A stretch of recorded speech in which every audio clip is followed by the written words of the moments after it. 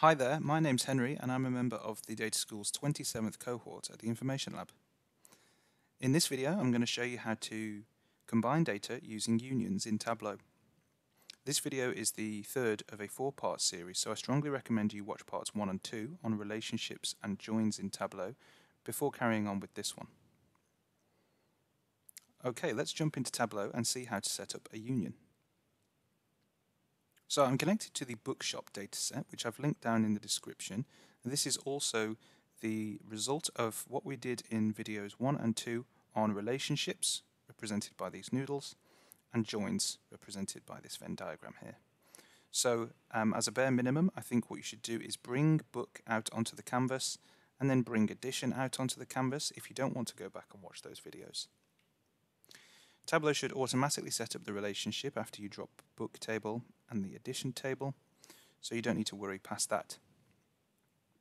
Now what we're going to do is set up a union, and a union is used for stacking data on top of each other. That's what a union will look like. So we can see here on the left hand side the tables that make up the bookshop dataset. We can see we have 4 tables that look quite similar. Sales for quarters 1 through 4 for this year that the bookshop was operating. Now it's best to use unions when you know that you have common fields across all of the tables that you want to bring into the union.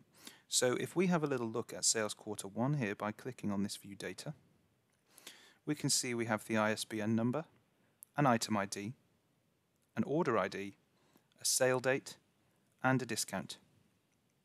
So this is the information that we have in our sales quarter 1 table. Let's just check before we set up our union that we have similar information for the other tables.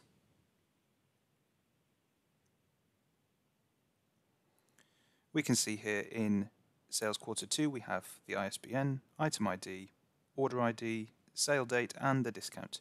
So we can be fairly confident that the same is true for sales quarter 3 and quarter 4.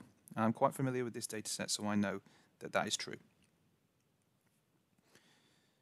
So to set up a union, let's just drag sales onto the canvas here, and we're relating it to addition, and we're setting up that relationship on the ISBN number.